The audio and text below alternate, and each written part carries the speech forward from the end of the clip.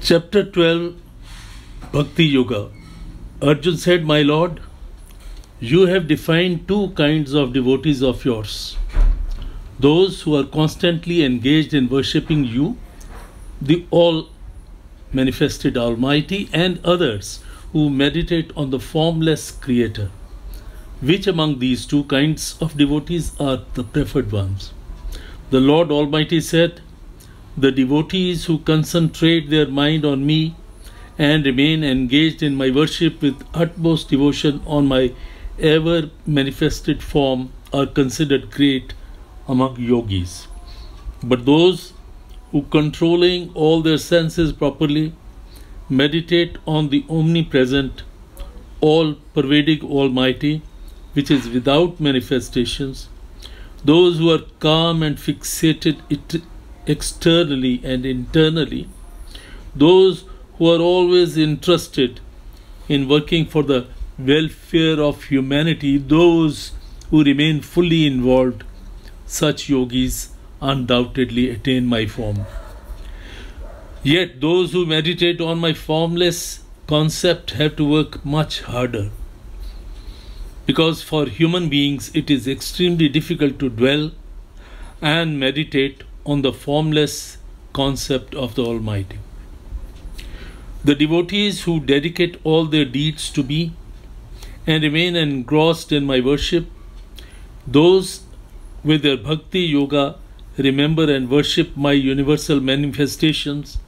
Arjun, I am responsible to ensure that these devotees who always set their minds on my thoughts are freed from this worldly sea of death, and I ensure that they attain salvation.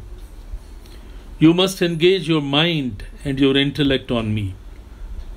If you do so, in fact, you will dwell in me, there is no doubt about it. If you are not capable enough to fix your mind in me, then Arjun, wish for attaining me through repeated efforts and through such yoga. In case you are not even capable of such yoga practice, then give up your selfish motives and dedicate all your deeds to me. In this manner also, you will be able to attain salvation and finally merge in me. However, if you are not in a position to carry out even that, then you must exercise control on your mind and intellect and relinquish the fruits of your labor.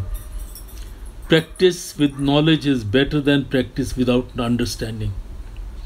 Meditation on my manifestation is better than knowledge. However, relinquishing the fruits of your deeds is even better than meditation. This is because you attain peace right away if you relinquish the fruits of your labor.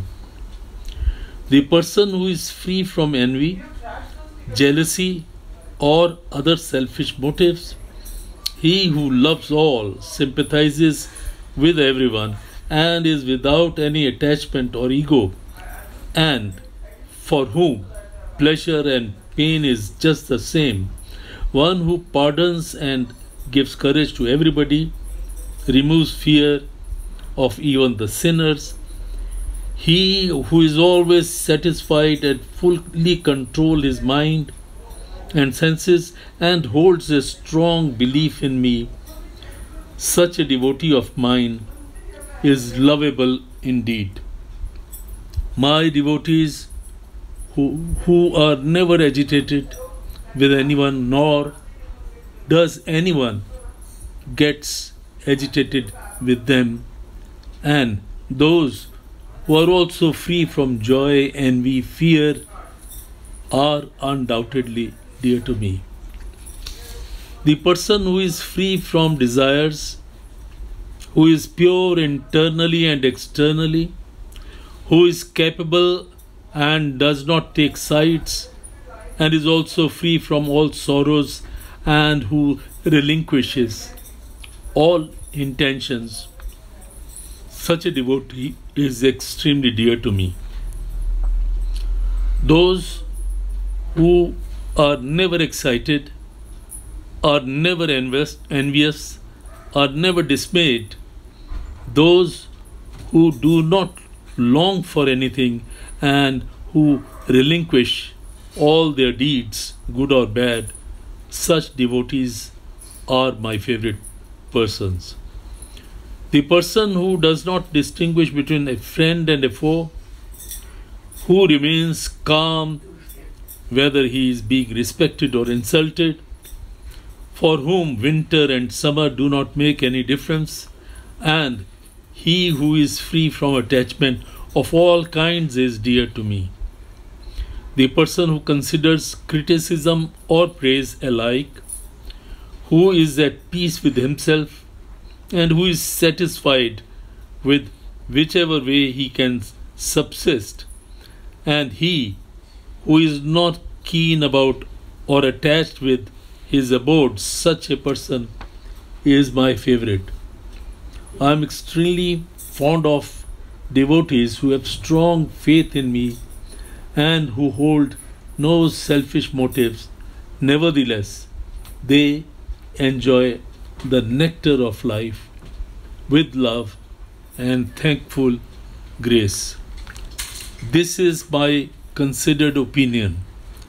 Arjun thanked Lord Krishna and he said, okay, yes, he has fully understood and he will act according to Lord's advice.